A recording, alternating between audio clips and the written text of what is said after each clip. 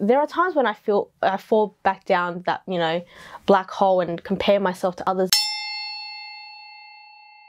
A lot of times it's usually the lack of confidence in people that stops them from starting something or to pursue something that they want to do. What is it for you when it comes to modern calligraphy that's really helped you build your confidence? For me, it's learning to not compare myself to others, because they're on a totally different journey to me. What they're doing is different to what I'm doing. So, there are times when I fall back down that, black hole and compare myself to others, but I'm much more mindful of taking myself out of that situation now.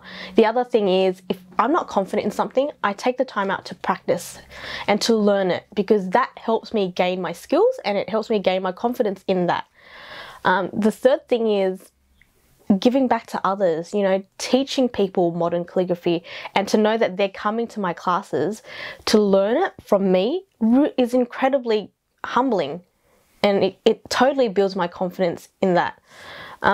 When brands like Tiffany & Co want to work with me, it is such a great confidence booster, and it helps me to believe in myself more too.